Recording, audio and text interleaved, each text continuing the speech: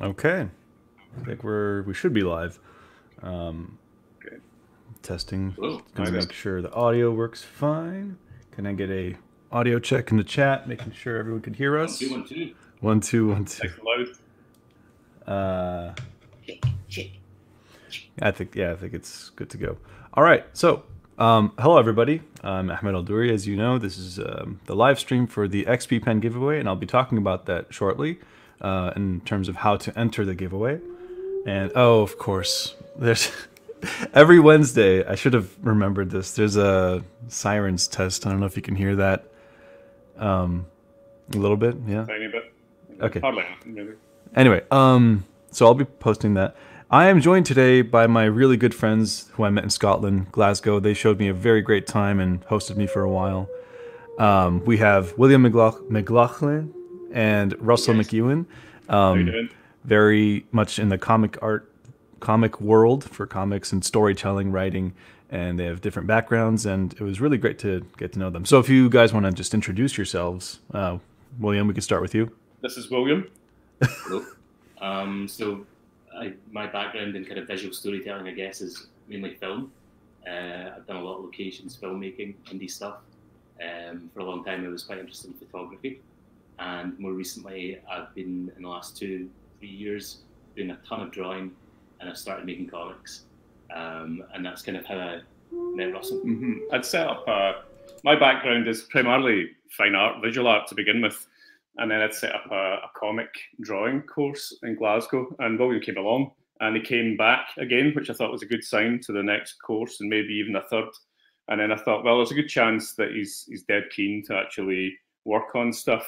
And I had a few things in the background, like the Hell in Stalingrad, but really it was still kind of bubbling away. I was developing it personally, working on it quite a lot, but keeping it to myself mostly. And that was working with two writers, Rob Jones from Madius and Matthew Hardy from Mad Robot as well. But it was really Rob who had pitched the idea to me at a Glasgow Comic Con a couple of years ago. So before the lockdown, well before the lockdown. And as it just turned out, I said yes, and it was cool. But then I got like a new job with animation in Glasgow with the City of Glasgow College. And I had to develop a bunch of courses and things for a while. So that took about a year and things. And then when it got to the lockdown this year, we were at that kind of point where like Rob had said, let me develop it for a while. And then I got to that point where I had to kind of go, do I want to proceed with this? Because I knew it was going to be a huge undertaking, really. And I didn't want to take it on and not complete it for Rob and Matt. Yeah, really. of course. And then I had like a brilliant idea about asking William if he would join in with me. And I think that was the key for me, that to actually get someone who was equally interested, had a visual background in filmmaking, and we could talk essentially. And there was long periods where we weren't allowed to actually enter each other's houses and things like that. So but what that meant was I would drop off some pencil art on paper in the beginning, and William would scan it and do some inking and get it back to me digitally at night. And it had such a nice kind of I had to do my part of it. Get it to William. We went out for a walk, got some coffee. He inked in the afternoon and got it back to me at night, and then I processed it and on. Amazing. And that was a really amazing process, because we did maybe 3 months without a break after that, once we got into the zone of it, to the extent where we almost worked too hard, I think. It got to that point where we just had to stop, just had to take a break and make it a bit more standard, because it wasn't necessary to be quite so intensive. But I think we needed that at the start. To kickstart it. Beneficial to me, certainly. Rob and Matt had discussed a sort of a Kickstarter date, a launch date for Hell in Stalingrad, because it also gave us a kick to get going as well. And then we had different levels of kind of deadline for ourselves, and we went into quite a lot of promotion type things as well, where we'd document our process and talk about it and produce those in a day as well. So we would thumbnail a specific part of the script and then take everyone through the process. And that's also great for conceiving and talking about your process, because otherwise it can be quite internal, you know. I mean, and I'm trying to get it across to William the way that I work, and the way that I work over this period has been quite quite varied. So we've had different days of different methods, and full lockdown sometimes meant that we had to work fully digital, for example, so that I could get higher up quality artwork to William. And I'm and really, and we couldn't do the physical, you know. Yeah, I'm definitely very curious, and I want to dive into the process, like the sketching and the inking, and that was really interesting. And I want to share on screen what the Hell in Stalingrad looks like. And I might have some questions, and if there's any questions in the chat, feel free to ask.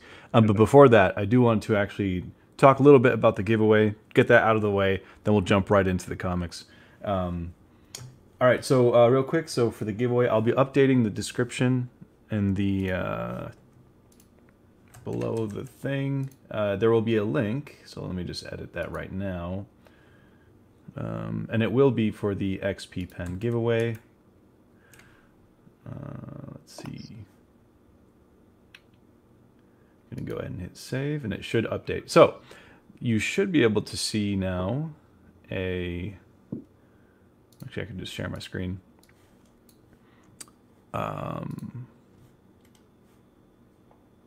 A link where it says how to enter the XP Pen giveaway. You have to subscribe to the XP Pen channel, and you enter the raffle by following Rafflecopter and then following the instructions there. Unfortunately, if you want to apply, you cannot. The prize can't be shipped to the Middle East, Africa, South America, Mexico, or South Asia. Sorry about that. That's just what they told me. And once the raffle is done, we will randomly select. The raffle will select the winner, and will be contacted by me or XP Pen for shipping information. I'm keeping my my XP Pen because it's really great actually, and if you've seen my review, I'm pretty happy with it. They will be sending a new one to whoever the winner is. So if one of the mods can pin that link to the chat, that would be very kind of you. So make sure you fill that out, and let's get back to our discussion about Hell in Stalingrad. So I'm going to go ahead and actually pull that up on my screen, and so we can kind of show the audience what we're talking about. Because when I was hanging out with you guys in Glasgow, we got to like kind of just sit together and sketch a lot, and we had this really fun time where you would grab a random magazine or newspaper and cut out random parts, and we would sketch them and make a story about it. So the creative process is kind of all over the place. Macerated cauliflower. Yeah, we live in the West End of Glasgow, and it's one of the more kind of aspirational areas of Glasgow in terms of all manner of different ways that they're aspirational. But one of them was that there's going to be a shortage of cauliflower for a while. You know, these are the kind of fears that we have in the West. So we thought that was perfect, and we would buy up all of the supplies of cauliflower and macerate them. Yeah. So that became the title of the sort of comic exercise. So you basically take yourself to a cafe and find the most banal magazine, like lifestyle insert from a newspaper, or something like that. Something that's got photographs in it of things like insurance policies or chooses or whatever mundane stuff it is. Yeah, and you take like 10 minutes and just draw a panel from it. It's just you've got your reference in front of you, and you just do that. And then we take 6 chance pieces of text and lay them in and make them into a comic later on. So it's a nice way of just breaking through if you get a bit stuck for ideas and things like that. But the cut up text is a wee bit like maybe William Burroughs or something like that. That's my influence, or maybe David Bowie kind of thing. He used to do like that kind of cut up chance type thing. Yeah, so that's what we did with that one. Yeah. So if you could see my screen, there's kind of the power of the non sequitur stuff as well, where you get amazing, sometimes emotional coincidence between a headline and a banal image. And that was also with our friend Brian Combe. We should mention Brian because he was there with the sort of the early days, the maceration, and then Ahmed yourself. So that was pretty good fun, because I think it's cool to go to cafes, but I find myself getting a bit twitchy if I'm not actually sitting drawing or something like that. Right.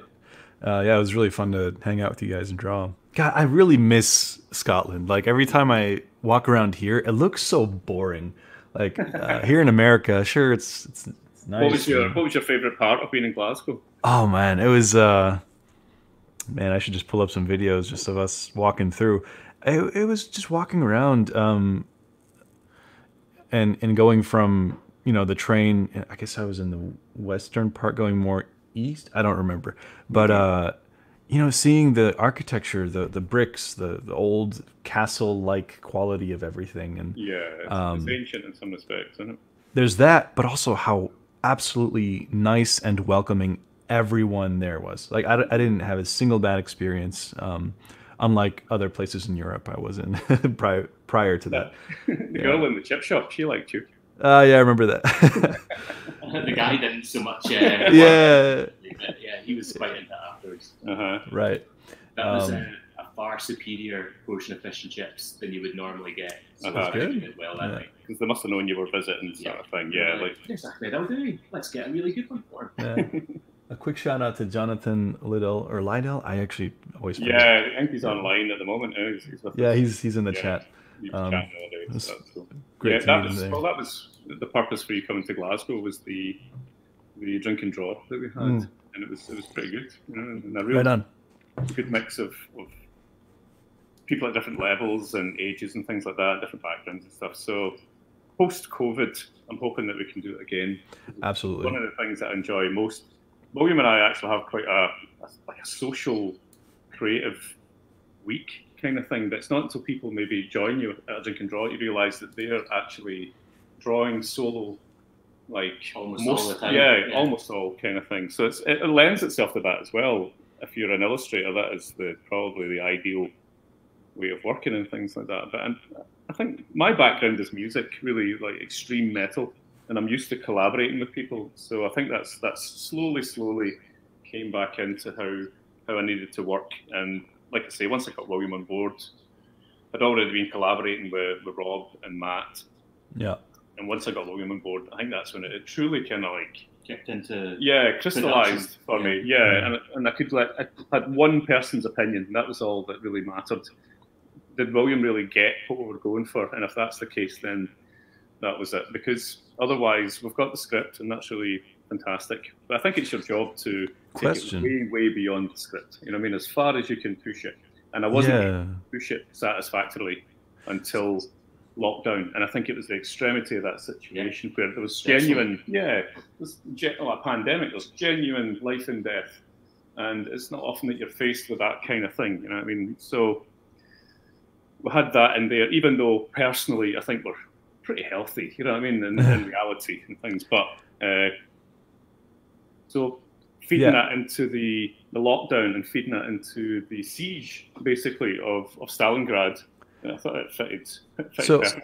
But by no means is what we were experiencing anything like Stalingrad. That wasn't the point. But I think when you're in a sort of a fugue state mentally, then it's perfect for feeding into the artwork. And we ended up doing a page a day, one page every 24 hours, 2 panels on essentially an old British commando book format. But it grew legs really quickly. It got beyond being A5, this tiny wee comic and things like that. They're still going.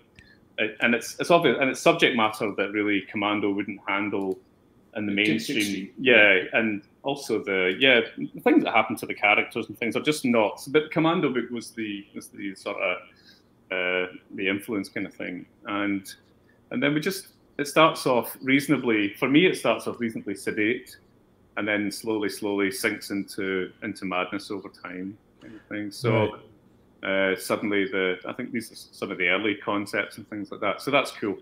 So let me ask, for those not familiar, what is the storyline for the whole? We're following 2 soldiers of a similar rank in between the German and Russian forces in December, when, in actual fact, the German forces had made it impossible for their own tanks to enter Stalingrad and enabled the Russians to actually fight back. Because at that point, the German forces liked a distant tank battle, and they'd blown Stalingrad to bits and couldn't get their own tanks in. So their own troops were actually enclosed in this siege as well, kind of thing. So the extremity of the situation in the story is that demonic forces begin to emerge. And I think that was really quite interesting. That's cool. So over time, the comic begins to embrace those demonic forces as well, and it just suddenly it felt like I wasn't really drawing it anymore. It felt like it was kind of drawing itself in a way after all of those like couple of years of development, really, quite kind of stagnation or something like that. Inertia, that's the word I'm looking for. Inertia, yeah. Where suddenly it felt like we were in the perfect situation to be drawing this thing. Yeah, for sure. And then we started to employ different techniques as well. We did a lot of blue line and things and regular inking, and that's cool. And that's mostly applied to the human characters. But when it comes to the demonic forces, I took a different approach entirely. Yeah, there were days where Russell would send me a message and be like, after lockdown had been lifted, come around, we'll have some coffee, and then we do like 6 oil paintings or pastels or whatever, and like break out like only black and white paint and paint on like card and sort of like. William got us both some of this. He got me black 2.0 and bought himself black 3.0. This is the cutting edge one.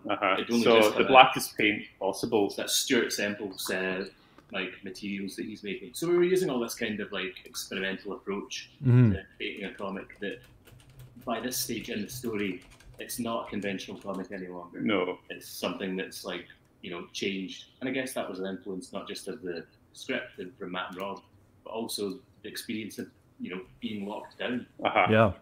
I think, the themes are obviously the horror of war, but I think what I took from it was that these were the conditions that allowed a demonic force to actually feel confident to come in and begin to take over, because people are already in that zone of, well, the horrors that went on in the Eastern Front are quite something.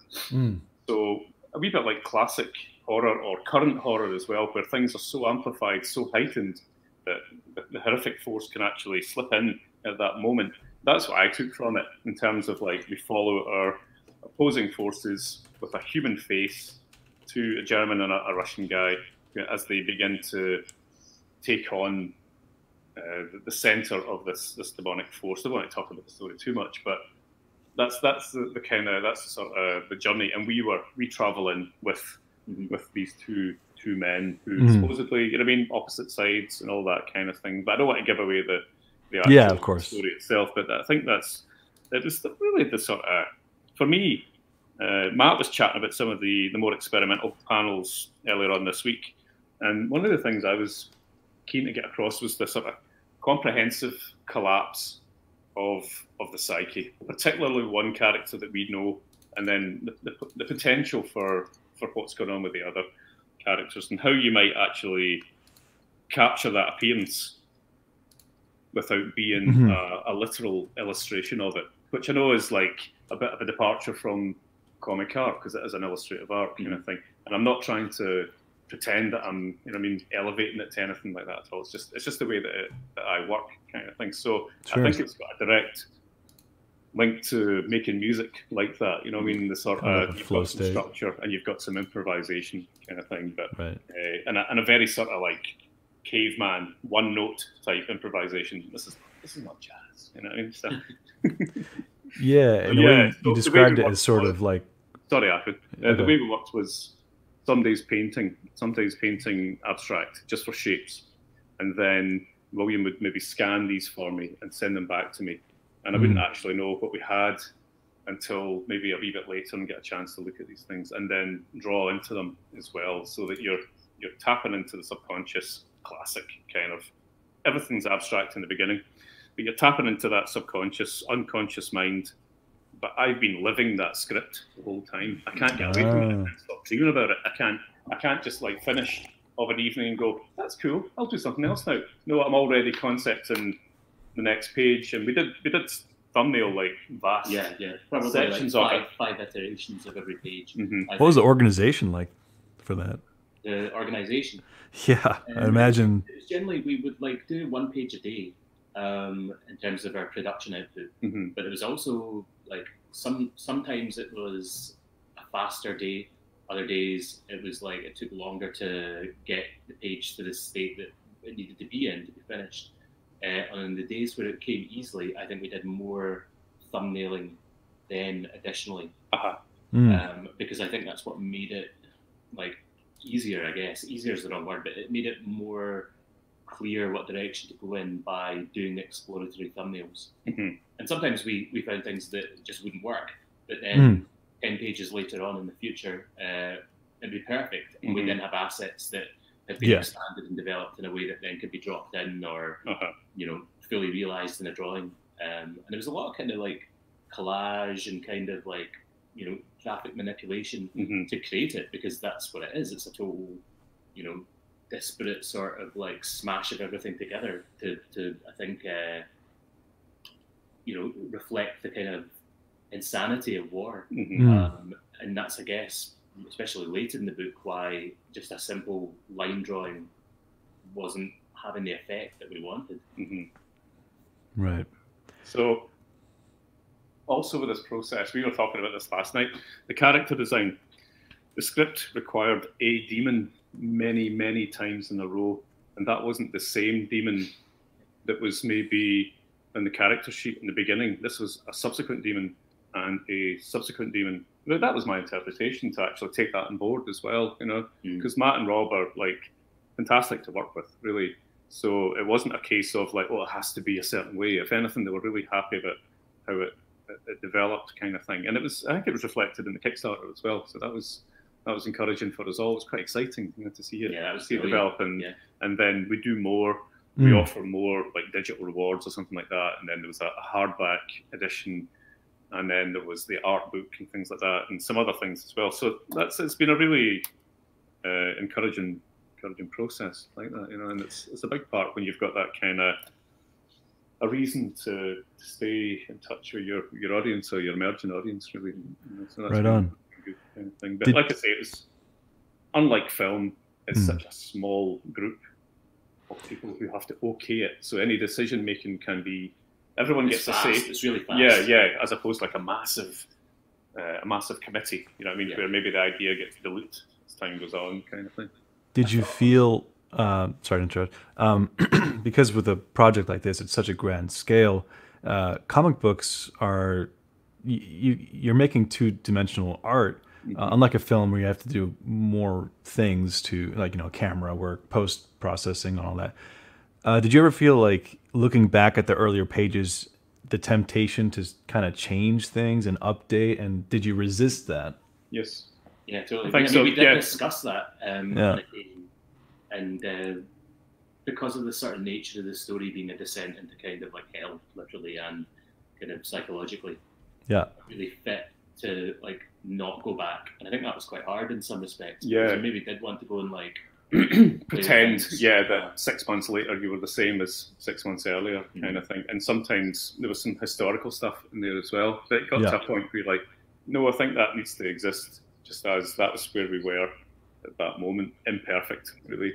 And, well, perfectly imperfect in some respects, you know, because I've got like a million influences with artists and things like that. But even if I do some of their stuff, it's a pastiche of a pastiche of a pastiche, rather than thinking, right, what would I do in this situation, really? You know, and that's where the real development comes, and I think that's where the real value comes for the story, because that's the main reason we're all here, is for this story. You know? You were saying that you were like thinking about it constantly, even when we weren't working on it.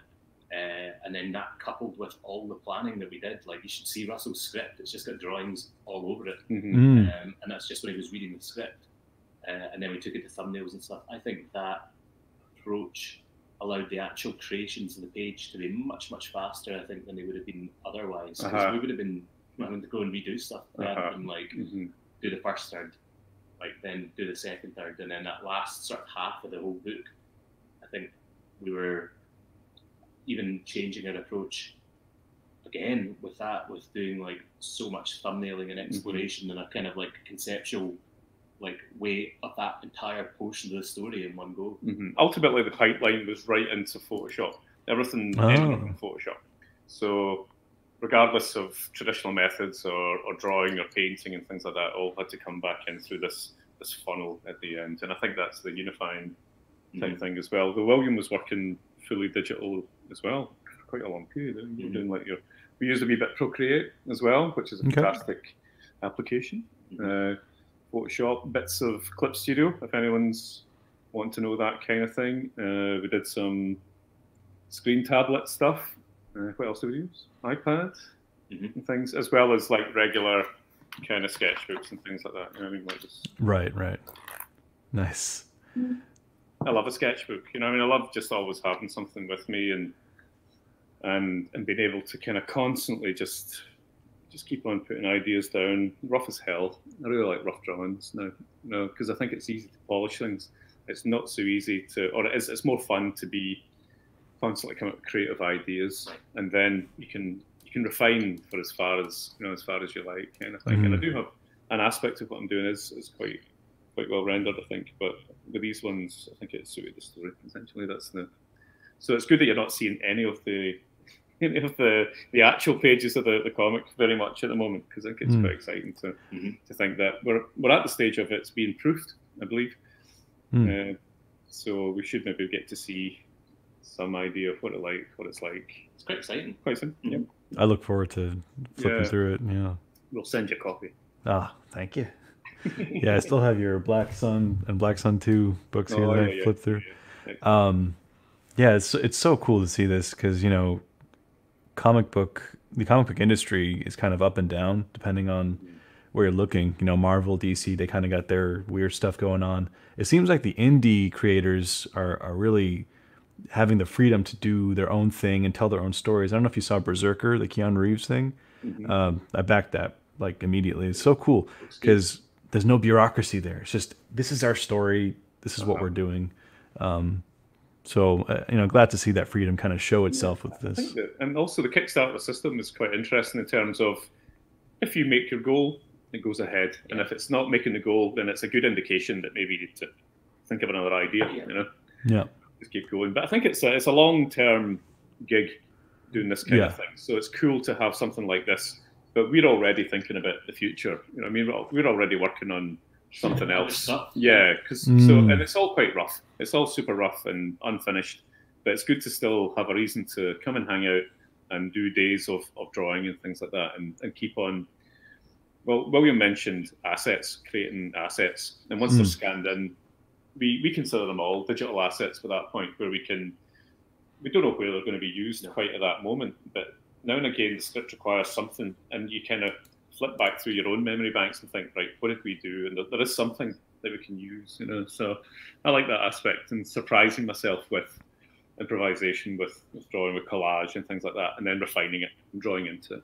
I mean, that's some of my favourite ways of working. Plus, it keeps it exciting when you're surprising yourself. You know, I think that's one of the things about art, you know, doing something that you've not seen before, even if it has been drawn a million times before. You know, it's still new, it's still great, and it's still exciting to be pleasantly shocked by your work. Yeah.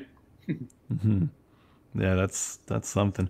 Were there any like major hiccups that kind of got in the way besides all the COVID stuff? But when we took a break, it was really hard to start. Yeah, to talk about the break and why you needed the 3 months in a row. Like that was pretty much every single day, and a huge amount of kind of energy going into it to try and reflect that in each page.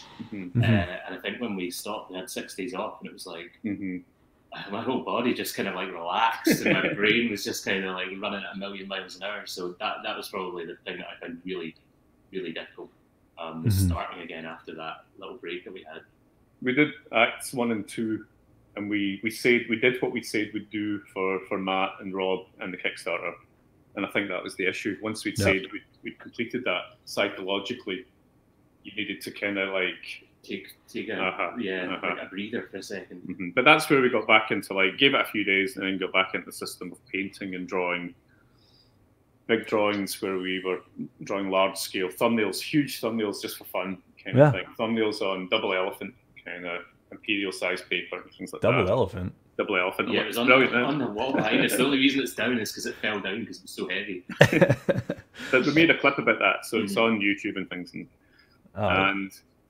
that was good to just like do everything that you're not meant to do.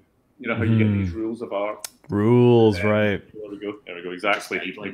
Yeah, it's just a suggestion. So we did everything absolutely that you're not meant to do, as far as my training has been. You know, so and that's cool because that's a nice hypocrisy for my students as well. Oh yeah. But I think it's, you know, I mean, everyone needs to learn some key basic skills, and then down the line you decide if you want to use them ever again. Kind of. So, great. Yeah. And that's so cool. Man, you mentioned that these are not what the final panels look like. Very early in some cases, but that's fine. That's yeah, fine. I mean, it's like a bit of an indication.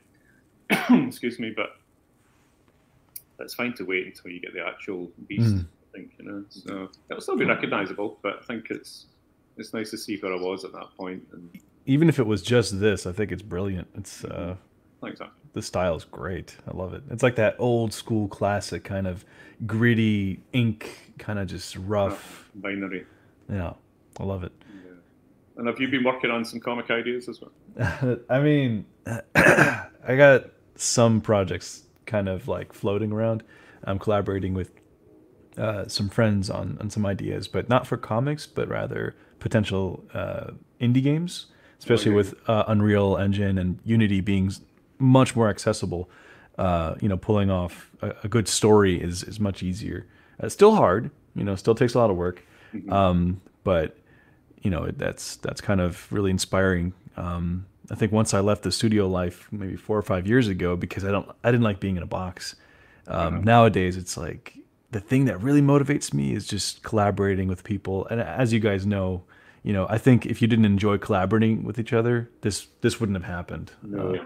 Right. And you know, and so right now, it's not like a kind of a quick weekend job. Oh no! Even if you don't get on, you know, well, yeah, that's a pity, but it'll be over soon. Yeah, I don't think you would take on the 6 months, 8 right. months projects if you're not at least aware that you can actually communicate with each other. You know? Oh yeah, yeah. I like to say, Rob and Matt were great to work with. William was cool to work with as well. So it was dead easy. Really, we were fortunate in that respect. You know, so we'll see what happens with the future with the four of us. I think you've got to be kind of like, you've got to have a good perspective.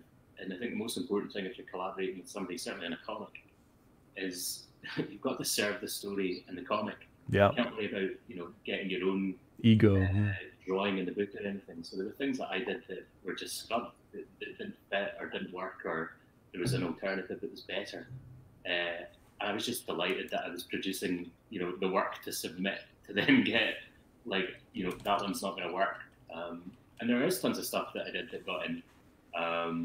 But I think that that's one of the key things, is that to do that kind of like 3 or 4 months solid, I couldn't have been like getting my nose out of joint because something didn't make it in. That would have been totally toxic. But nothing was really guaranteed to go. Nothing was precious. No, you know what I mean? Nothing was so, nothing was so precious that it had to be mine, or it had to be, you know what I mean, something that I'd concepted and held in my mind for long enough. If it didn't work, it didn't go in.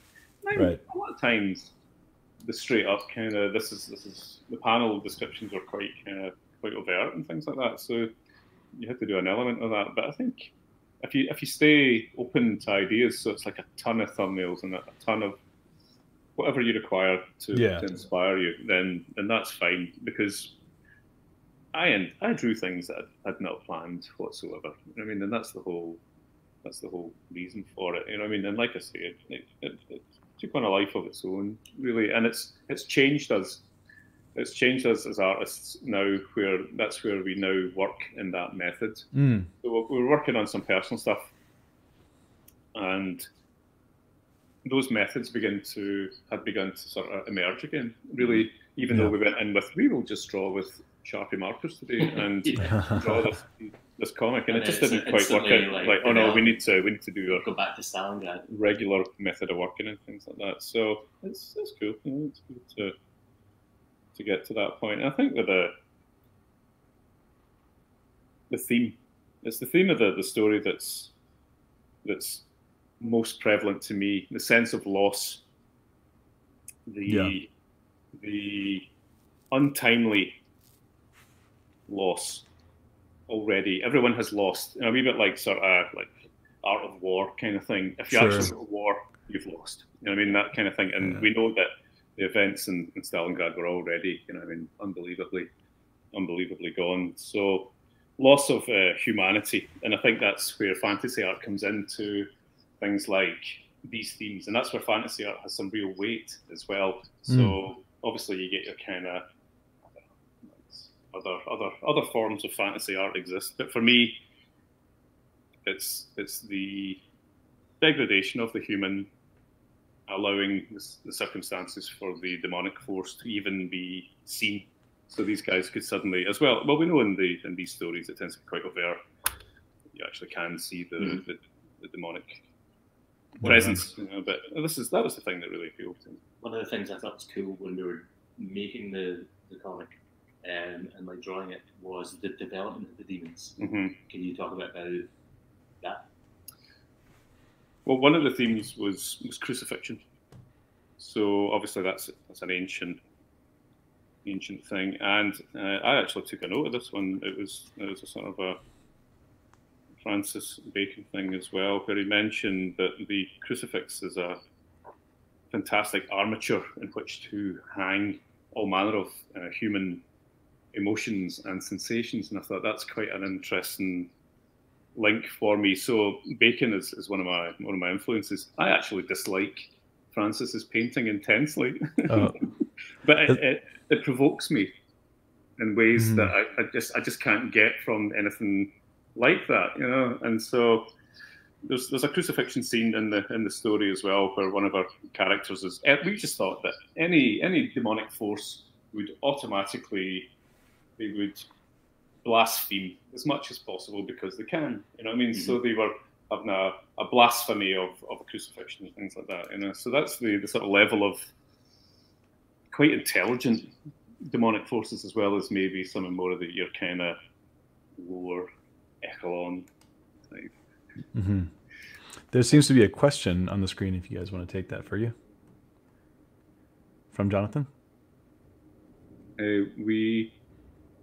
William and said yes to it, and then launched I think it's Jonathan. We said yes to it. Said yes to the Kickstarter, then decided to get stuck in. Yeah, we'd drawn like the first act in like roughs and thumbnails and things like that. But yeah, we did what we said we'd never do, but I think it was the only way that we could actually get the kind of like crazy motivation to keep on going with it, kind of thing. It would have been nice to have had drawn the entire comic and then sit back afterwards. Yeah, that's lovely. But just like everyone else in life, you know what I mean, anything that doesn't like drive you half insane and most of the way to suicide hardly seems worthwhile. You know? So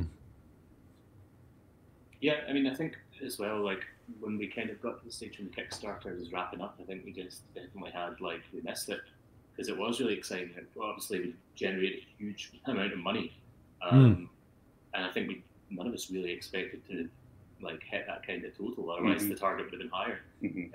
So I think that was extremely exciting. And then it sort of finished. And I guess now each stage has its own excitement. Now the next exciting thing is seeing the proof, where we actually get physical proof. Oh yeah, it would be amazing. But yeah, like just required getting that initial little bit to do the Kickstarter with, didn't it? I think it's called fear. Really, that's the key ingredient. That's good to hear. Fear of failure, you know what I mean, after so that's always a good one to, you know, certainly for me to like, oh yeah, we need to just keep on going with this. And it's a campaign as well. So there's another parallel to the story. We have a campaign with our soldiers heading into Stalingrad, and we have our own personal Stalingrad to deal with as well. So. For sure. Question, going back to the story, we got the demons, the crucifixion, all this kind of visual imagery. The demons and such, do you feel that might be an allegory to, you know, kind of the demons that we have and harbor that become something? So in a sort of metaphor for the evils that come out. Manifestation of how those armies were with each other at that point. It was so unbelievably brutal between the two armies. But yeah, it's a manifestation of really, and I'm sure Rob and Matt could give you a bit more of their interpretation behind it. But that's fine, because we've got the text for that one. But I think it's really the job of the artist to imagine it for the story wholesale, you know what I mean, and take it much further, much more extreme, unbelievably extreme. So it's good that we're not seeing any of it at the moment. So some of you, you know what I mean, just be prepared. Just be prepared. Right on. Are you drawing right now? We are drawing. Of course you are.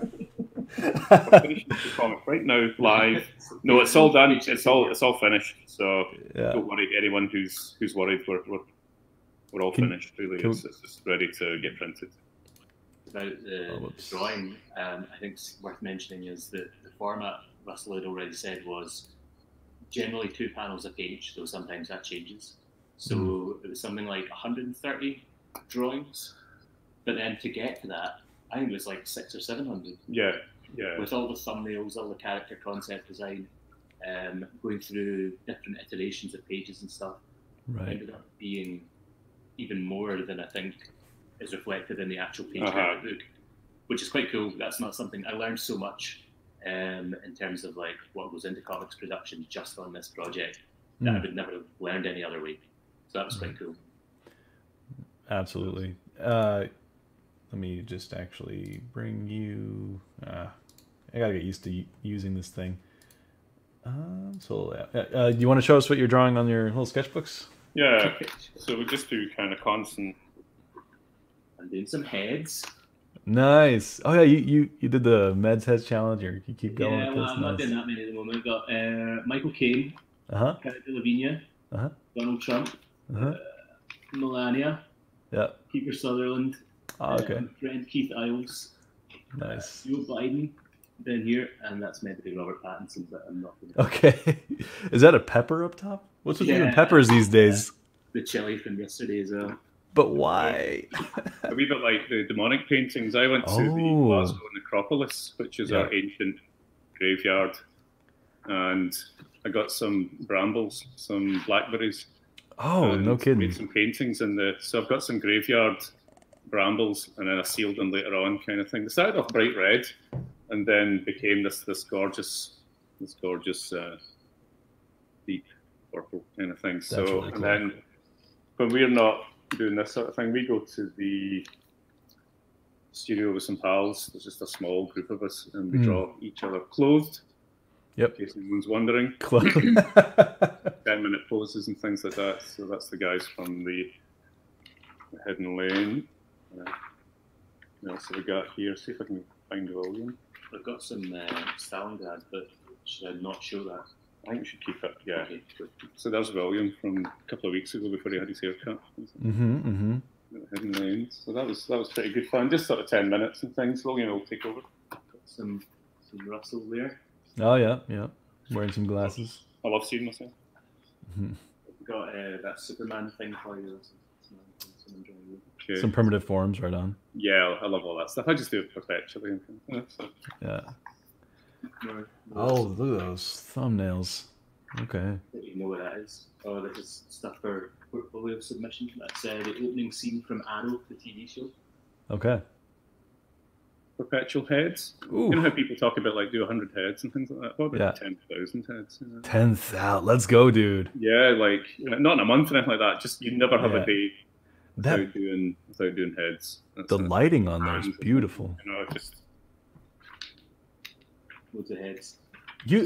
William, you've gotten so much better. That's. I feel like I'm not doing enough, but definitely improving. It's good. It's got me cracking the whip. Yeah. So yeah, that's where we're up to at the moment. Very nice. There was lockdown really disrupted the kind of like drive that I had, and then Helen Stalingrad was an amazing replacement for that. And I feel like at this stage, I maybe need to do a bit more kind of like I've been doing a little bit of perspective acting. Yes. And I think that's I know what my weaknesses are, so it makes me guilty when I don't make them my strengths. And I think that's where I'm at the moment, is to do some more perspective, because I think that would really help my drawing. We were doing a lot of life drawing, and Ahmed, you joined William down at life drawing with with Hugo. So that was good fun. I remember Hugo. Maybe 4 nights a week of life drawing, and it's not that expensive in Glasgow, so you can do it which is nice that it's accessible. But I think we're also maybe putting off the fact that we'd said we'd do these comic projects, and because we're so busy with Lightroon, you know. Yeah. And obviously Lightroon is amazing. I mean, I love it, and there's no replacement for it. Currently, at the moment, we're doing things like Lightroon via Zoom and things, and there's just no way that you're seeing any detail in the body because just webcam type stuff.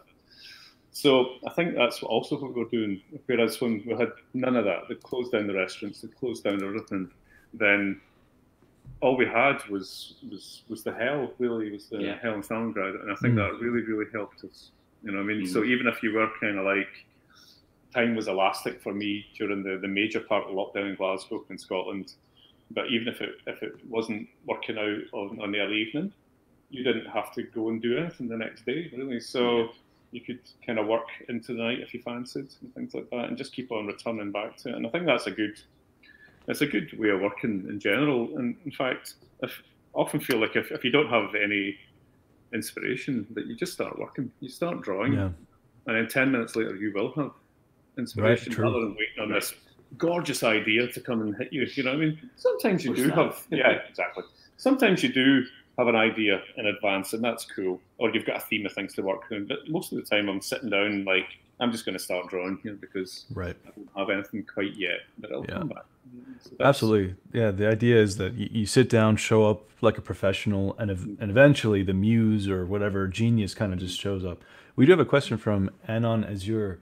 What's the hardest part in doing concept design? So when you're doing this Hell in Stalingrad, coming up with the different looks of the soldiers and the demons, what was that process like, and what was the hardest part about that? For me, anything that requires that's a level of brain power, I can call it that, I'm quite a morning person, which no one likes really, but that's when I'm at my kind of sort of most powerful. So if I have to do that type of work, it's a case of just getting up and getting the coffee on, really. And I liked your technique a couple of weeks ago, maybe when you were doing your 45 minutes of warm-up and things like that. You know? And when you tell people that you're doing quite a long warm-up, I think they're thinking, but that's 45 minutes that I could be finishing off the drawing or something like that. But you're really not in the zone until you've done that. So if I started that and I got like, that was cool.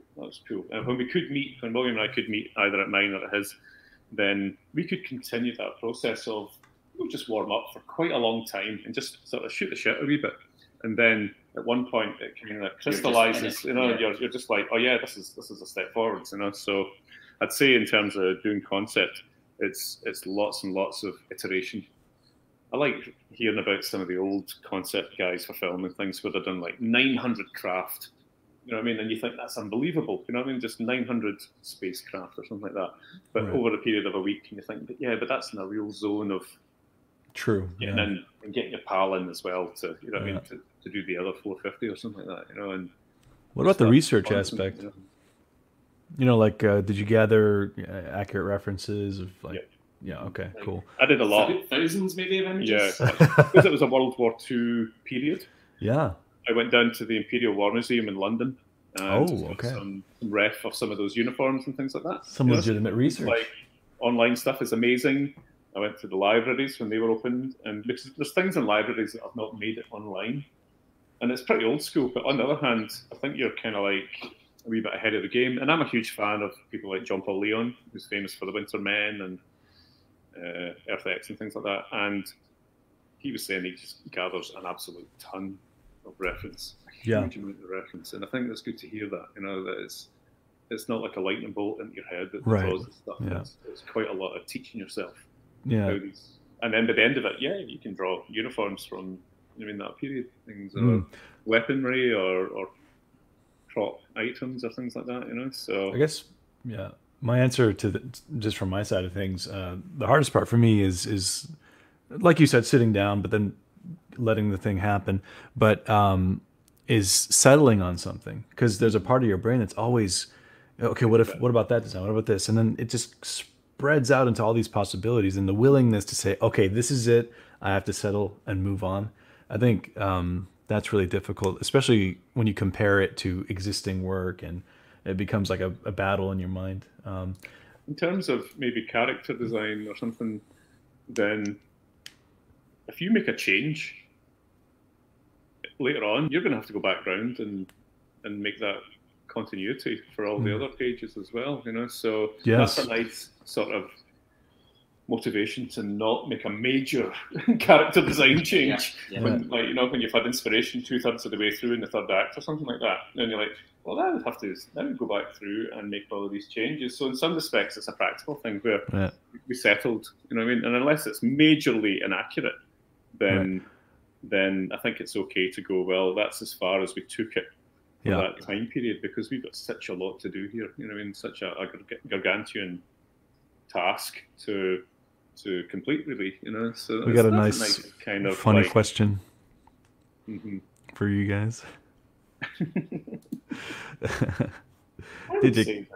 I could tell you, but I'd have to. I think it's definitely. I mean, like the real answer to that is, I guess, like sometimes we would pose and draw the other person, or like when you're drawing. I think a lot of people do this. You're consciously making the expression as you're drawing it. And stuff like that. So there is definitely a bit of kind of like, you know, performance coming in while you're doing it, you know, or like quite often when we're drawing the hands, you're like taking a hold of your hand and like flipping it or expanding it and stuff like that. So there was a bit of that kind of like become the demon sort of stuff. Not possession. No, we're not pretending that we're, you know what I mean, that we've been, you know, needing any sort of like exorcism. But I think embodiment, really, that's what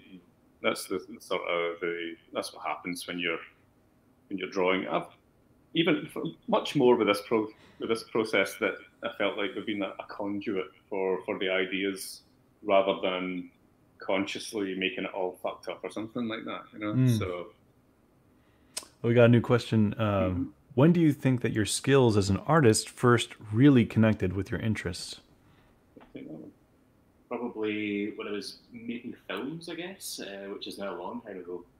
But I think to storyboard and do even just kind of like sketches of maybe what you want a set to look like and things like that.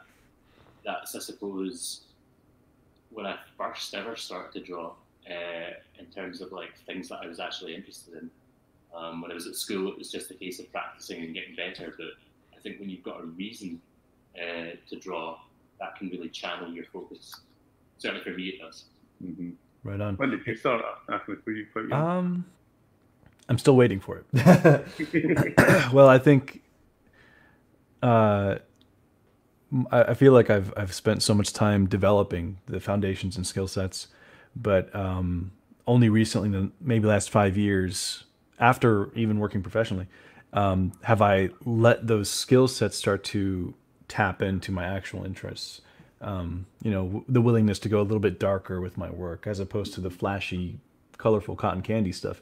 Which I maybe an adult theme in some of your work as well. Potentially, yeah. Not entirely comfortable with sharing on like mainstream social media and things like that. Right. I think we all do an element of that where you don't share the stuff that you know is going to get shut down or going to shut down your account. And it's a pity, you know what I mean? Because in some respects, social media is dictating what an artist is doing, kind of thing. But it's happening across the board. You know what I mean? I'm a big fan of Kim Jong-gi.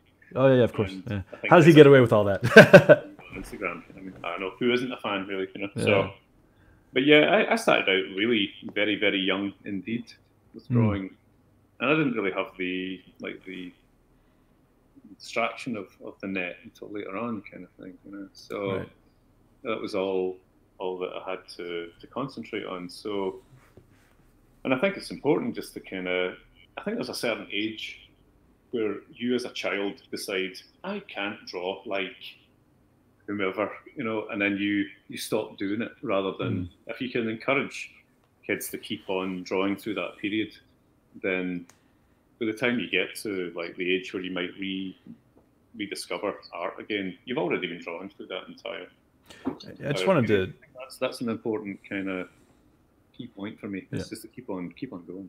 I just wanted to kind of address this question from Brian Norfleet. Are there any famous African-American artists who are famous? Sometimes I feel lonely in this industry. Absolutely, man. There's like a lot of African-American, but not just American, but black artists in UK and stuff. If you check out Drawing While Black or on Twitter, there's like this hashtag movement that says, hey, I exist. You know, it's really cool to see. And personally, someone mentioned Anthony Jones. There's if you're Jeremiah, I follow Jeremiah on on YouTube. Mhm. I follow Alfonso Dunn as well. I know there's Alfonso, a bit of kind of controversy with Inktober Yeah, at the yeah. moment, but yeah, I follow. One of my favorite, a long time.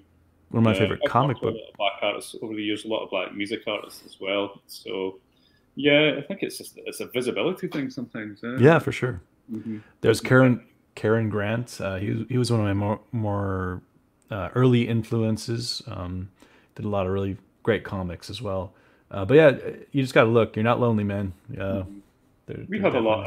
I have a lot of diversity in comic students, and it used to be, you know, when it was in person, and it's going ahead again in November over Zoom, I believe, unless things change dramatically by November. But I believe it's going to be next year before any major changes in this sort of social distancing kind of thing. But I'm quite fortunate in Glasgow that we've got quite a mix, and they're also quite interested to come and do comics with us. So it's all ages, however you describe yourself, you're welcome to come and join in with us. I think this question, also, if you do a drink and draw, it's free. And the kind of output that people are doing is diverse as well. I mean, like what the students consider comics, I find really interesting, because it can be everything from like superhero stuff to more Japanese manga things, and then like Instagram comics seem to be, you know, having an influence as well. So it's not what I expected necessarily. I thought it would just be like superheroes only, but it was more elaborate than that. What I do like about comic art is how direct it is, how you condense a sequence of movements potentially into one frame. So it is animation. It's an animation art in that respect, and I think that's where it's been quite interesting for us to explore. How does this frame look? Can we make it even more? Is it possible for us to make it more, dynamic or something like that? You know, that's what I'm quite interested in at the moment. I think this question would be for you guys. Give us tips on paper stock for printing the graphic novel. Well, I wanted pulp. I wanted absolute garbage. Oh, nice. Okay. That's what I'd grown up with things like 2000 AD and Commando comics as well. So kind of, because these comics were in local newspaper stores, essentially, you know, I mean, it wasn't easy for me to access things like Marvel or DC at the time. And when we did, it was all random. Was that like that for you? Just like random things. Yeah. 6 or whatever. And half it was like adverts for Twinkies that were in the same style as Spider-Man, you know? So what's going on here? And that's like totally like, don't you know what that is in the UK, or didn't back then. So I wanted pulp for this, and I think we're going along those lines with you. But I trust Rob and Matt in terms of that sort of side of production. Rob was also doing the lettering and layout. So that was up to his judgment really with that. But we discussed absolute nonsense for paper, you know. So we had that breakup. But I think the guys have maybe got something else. But they've got their own publishing contacts. When I publish my own books, I like to publish them in Glasgow, so I can pop down and see the guys. Yes. How's it going? Yeah. Ross? It's checking in. Just checking in rather than online. It's nice, but you sometimes have to wait on a proof getting sent out, and it's a week back and forwards and things like that. So yeah, we've got a couple of companies in Glasgow for that kind of thing. But I wouldn't necessarily go for coffee table book quality for a thing like this. Maybe for an art book kind of thing, you know. But okay. Something about what I really like at the moment is fully black and white comics, black and white editions. So I got 7 to Eternity by Jerome Opeña, and that was a black and white edition, and I think is it in French? I can't remember. So I can understand most of it. And then there was a Creature of the Night, back to John Paul Leon again, fully black and white as well. So, but I think I might need to get that in French also, but that's okay. That's really great to hear. I mean, it's going to take on the next question. And we'll take maybe 1 or 2 more questions, wrap it up, and then we'll end the thing. Do you think classical artists such as Da Vinci, Rembrandt, how would they feel about digital art and streaming art? What are your guys' thoughts on that? I think they would embrace it massively. Yeah. And they'd also embrace all the technology as well, because they always did. they've always used lens technology. So we've always had things like camera obscura, where it's just basically a box, or when we could actually have lenses, they were using lenses to maybe project images and then do a wee bit of rotoscope way back. Burnishing mirrors, convex, you know what I mean, type things, darkened rooms. And that explains why in the 15th century, suddenly everyone could paint, because they were able to get a representation onto the canvas, lay in some of the proportions, and then take time. So basically, artists provided the chroma, the color in those days. And it was later on when we discovered that you can actually use chemicals to do that. But so, for example, in maybe some of those sort of camera obscura or getting a mirror, they also had a moving image in a darkened room. Oh, in that period as well. So they knew that film could exist in the 15th century. So yeah, in answer to the question, I think these guys would have loved. I agree. Procreate, you know what I mean? And Da Vinci on Procreate. Well, you know, so yeah, I think we're of the same mentality. And if you're not keeping up with technology, I think you're not really enjoying the possibilities, you know, at the moment. You know what I mean? And also as a tool as well, a massively powerful tool. Yeah, it's just a tool. It's like there's times where you maybe have to go completely analog and use paper and pencil, you know, if you're on a train and your phone runs out of battery or whatever. But there are other times where if your pen runs out of ink, you know, and you've got your phone, that's the way to do it. And when you start combining them, that's where your drawing is going to improve and you'll see development. It's when you're using everything just as a tool rather than a crutch, which is what I think things can become when you become comfortable. Being comfortable creatively is not necessarily a good thing. Right. Yeah, I agree. I think the human nature is we have curiosity, and that gets amplified if you're a creative person. And so no matter the medium, I don't think these classic artists in the Renaissance or whatever would look at that and say, no, I'm a purist, I only use these. I think just the nature of the human mind is just like, oh, what is this? Oh, let me try this. And you know, there might be this idea that if it's digital, it's cheating. It's like, no, you're still controlling what's happening. Ahmed, it certainly doesn't paint itself. You know, these pictures do not paint themselves. I wish they did sometimes. And there was I read a discussion on John Singer Sargent and whether he used camera. Now, it's known that Sargent had a box brownie, and they think that he didn't necessarily use the camera to you know what I mean, to project and that kind of thing, but they think he used the camera to actually frame the image and give himself a bit of an idea. And imagine the sort of the technology, the quality of the lens in those days, and those really nice blown out areas and costume that he does, or details in the face and things like that, but allowing certain other bits to kind of, I mean, he's making all the decisions, but lost edges. Of course, the discussion was that he did not have a camera. You know what I mean? That he wasn't cheating, kind of thing. But he very much did have a camera. You know, so of course he would. You know, I mean, why not? I mean, he was from a very, very successful artist indeed, and quite a well-connected family also. So you would have these elements of technology. You know, so it's just like ubiquitous with our phones at the moment. You'd be silly not to have one. You know, I feel like with a comic, like from my point of view, personally, like I'd cheat the whole thing if I could. You know, if there's a way where I can like, you know, do rotoscoping or like go back into my analog drawings and then paint over them in Procreate or whatever. Like, I'm not going to consider any of that cheating. As long as the comic's good and the images and the words are telling that story the way that I want, it's getting an emotional connection, it's not cheating. It's being an effective storyteller. So I think there's snobbery to do with that kind of approach, and I just think it's silly. Either you're getting an end result that you're happy with, or you're not. That's the important part. Right. Yeah, Norman Rockwell, J.C. Leyendecker, they all used the reference. Rockwell would just project the image and trace onto his canvas. Drew Struzan as well, absolute master of a movie poster designer. Absolutely, yeah. And some artists had access to the Lucy, to the camera Lucida, but they said it was just too much hassle to set up. It was actually quicker to just kind of look at the reference, take a bunch of pictures, and get something, and just, you know what I mean? And then it goes someplace else as well once you've got confidence. But like I say, it doesn't compose itself really by any means. You know, it has to be, you've got to be making decisions, and it's only an aspect, it's only like a tool, really. You know, but really, I would say just work on your drawing skills. Just keep on drawing. And then that then once you can tap into what's in your story, imagination, get it on paper to a certain extent that actually makes you feel this is really, really useful. So right on. All right, so we've reached about an hour. I do want to ask one final question for you, a couple questions for you guys. So the Kickstarter for Stalingrad, Helen Stalingrad's, it's succeeded and it's pledged.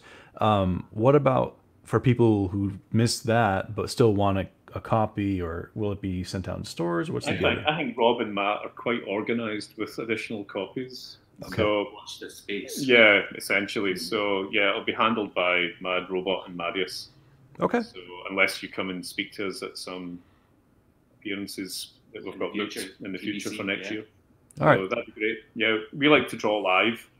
So we've got a bunch of things like that actually, ready to go kind of thing, and some are booking today as well. So well, maybe we can do this again once it's launched. Once it's cool to do so. Yeah. I'm looking forward to that as well. I'm excellent. hoping it'll save the arts in general, and particularly music. I really miss going to gigs, and we've got a complete ban on music at the moment in Scotland, so it's painful. Yeah, I would imagine. Yeah, so I'm missing that kind of thing. So, but anyway, I'm hoping next year we get a vaccine, new ways of living. And I feel for like a lot of the kids that I teach as well, because I think it hits them pretty hard as well, So I'm looking forward to whatever comes in the future. For sure. The new normality, whatever that might mean. Absolutely. Okay, and so before I talk about the final giveaway thingamajig, is there any last words that you want to say to the audience? This will be recorded and posted later as well, so more people will hear. Make some comics. It's brilliant. If you've never done it before, there's so much resource available online. Start small. Just do 1 and 2 page comics. It's brilliant. Well, I managed to catch Gary Erskine, who's based in Dundee. He's a well-established Scottish comic artist, and he was given a workshop out in Rutherglen. I like going to these tiny comic cons because you get right up close to either maybe Frank Crowley, Vincent, or Gary, kind of thing, just in a tiny space. It's nice to go to the huge ones, but it's also good to go to these tiny ones. But Gary was given a workshop, and he was saying, make sure and have fun. And I had to remind myself of that kind of thing as well. So, comics.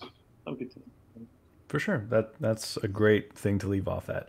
And to everyone else, remember the link to their Kickstarter is in the description if you want to take a look at it.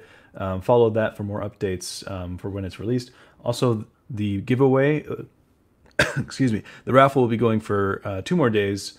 And once that is done, we're going to be, I'll probably do another live stream or a video recording pressing the randomize button to see who wins it. And then whoever wins it, I'll reach out to you and we'll get your information, and you should be receiving a new XP Pen Innovator 16. Unfortunately, again, it can't be shipped to Middle East, Africa, South America, Mexico, or South Asia. Having said that, I think that pretty much wraps up this stream. So I'm going to go ahead and say thank you all for watching. Thanks for joining, and be sure you're subscribed. Hit the like button to help the algorithm, all that stuff. So thank you, William and Russell, for joining me, and it's been a really, really great talk. And goodbye to everyone else. Bye-bye. Bye now.